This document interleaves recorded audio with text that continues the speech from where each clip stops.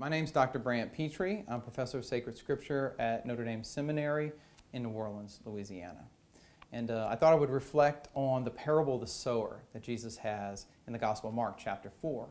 In that gospel, Jesus compares the spiritual life to the sowing of seed in a garden or in a field, right? And he says that the sower sows the word, and that different people have different responses to that word that's planted. Of course, there's the seed that's sown on the path, and the bird comes and eats it up. And then there's seed that's sown in rocky soil, so it doesn't grow up. And then there's other seed that's sown among thorns, and so it begins to grow, but the thorns choke it. And then the final category he gives is a fourth category, which is seed that's sown on fruitful soil, abundant soil, that grows and bears 30-fold, 60-fold, 100-fold. It bears much, much fruit, a super abundant fruit. And I've always thought this parable was really revelatory of the spiritual life.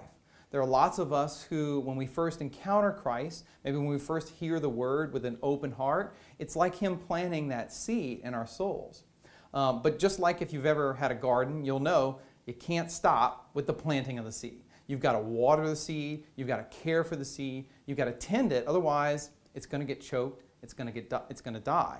And so one of the things that the Catechism says about this second stage of the spiritual life, where the seed begins to bear fruit, is that prayer is essential. That we have to cultivate a habit of meditating on the Word of God.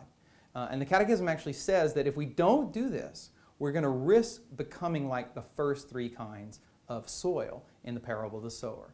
Either we'll fall prey to the temptations of the devil, or we'll get the spiritual life in us will get choked by the thorns of the world, the anxieties and cares of life. Or what will happen with us is that, like rocky soil, we'll be really excited about the gospel at first, but as soon as the sun comes out, right, as soon as the heat comes and trials and tribulation come, our roots won't have run very deep, and that spiritual life will be kind of snuffed out in us. So at the second stage of discipleship, a daily commitment to prayer, not just vocal prayer, but to meditation, and in particular meditation on the Word of God, is something that the teaching of the church says is essential. We have to do that so that we can not only receive the seed of God's Word into ourselves, but bear fruit for others. Because ultimately, Christ didn't come into the world to give us the gospel and to give us salvation in order for us to keep it to ourselves. Like a seed in a garden, He wants us to have our own life, but through that life to bear fruit so that we can give the gospel, the good news of salvation, to others.